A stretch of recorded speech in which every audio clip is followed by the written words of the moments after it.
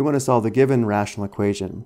The first step is to identify the values of the variable, in this case x, that make the denominators 0.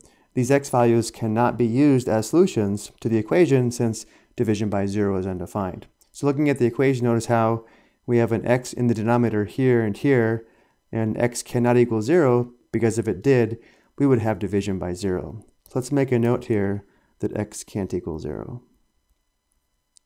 So if we happen to solve the equation and get a solution of 0, we would exclude that value. The next step is to identify the least common denominator because we will multiply both sides of the equation by the least common denominator to clear the fractions from the equation. Looking at the denominators, notice how the least common denominator is going to be 5x.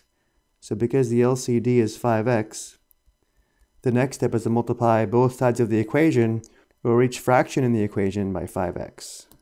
So multiplying both sides by 5x will give us 5x times the quantity x minus 1 divided by x minus 5x times 3/5 equals, on the right side, 5x times 2 over x.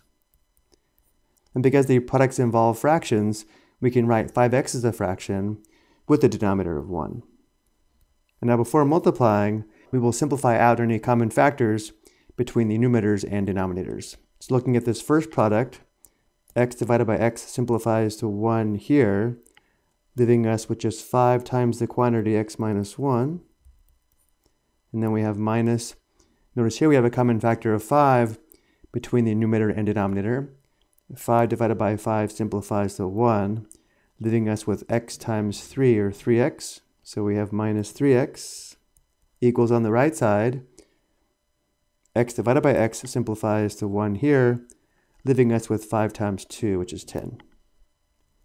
And now we solve the resulting equation, which means the next step is to clear the parentheses here by distributing 5, which gives us 5x minus 5 minus 3x equals 10. Still simplifying the left side, we combine like terms. 5x minus 3x is 2x, giving us 2x minus 5 equals 10. The next step is to isolate 2x by undoing the subtraction, which means we add 5 to both sides. Simplifying, we have 2x equals 15. The last step is to solve for x by dividing both sides by 2. Simplifying, we have x equals 15 halves. X equals 15 halves is the solution to the given rational equation. Now to check this, we can sub this value back into the original equation, but I'll leave that check for you. I hope you found this helpful.